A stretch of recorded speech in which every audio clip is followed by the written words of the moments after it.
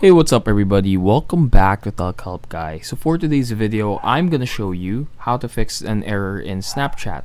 So usually this error occurs whenever Snapchat is banned in your country or if your account is banned itself. Now, what you want to do is go to settings, search for Snapchat in apps, and then what you want to do here is you kind of just want to clear the cache. So let's do that right here. Let's look for Snapchat right here, Snapchat, and then what we want to do is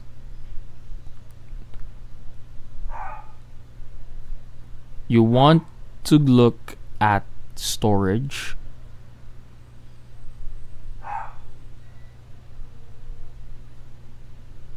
Oops, not there. Let's go to storage right here,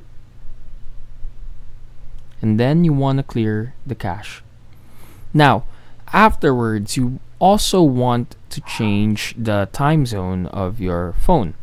If Snapchat is banned in your country, or if you're gonna be using a different account, then it's best to be sure to make sure that your time zone and your date is also changed. This way the application would work. So just remove the sync with the location and change the location if you can as well, and that should make Snapchat work.